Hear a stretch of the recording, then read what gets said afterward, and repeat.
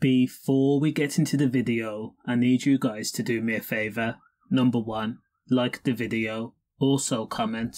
Let me know your thoughts on the story. Liverpool gangster madman Darren Ge has lived a life of crime, and you can tell that his past transgressions has taken a toll on him, both physically and mentally. And for better or worse, it seems like he prides himself, as he call it, being one of only a few men that have been to near enough every prison in the UK, some multiple times. So Darren Ge was in Strangeways prisons at the start of his sentence, and he was getting short back on sides in a barber chair. A prisoner by the name of Marcus Allcroft and Darren Ge had some issues with a few other prisoners that were placed in a cell few doors down from him. Now the men exchanged words, and Darren Ge was said to put hands on the bullies, along with Marcus, and their one of course. Now the situation was then said to have been squashed, and no one thought anything of it.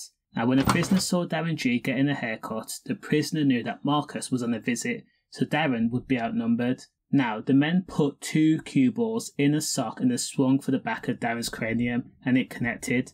Now according to Darren Ge, he took the force of the cue balls, albeit a bit dizzy, but he stood up and managed to chuck his mirror at the men before launching himself at the guys and chased them down the landing. Now the prisoners were so scared of Darren Ge that they all darted in different directions, scurrying away, and hid behind their cells. Other than that, Darren Ge has never been tested in prison. So the question is Darren Ge embellishing a story, or is he just that well respected?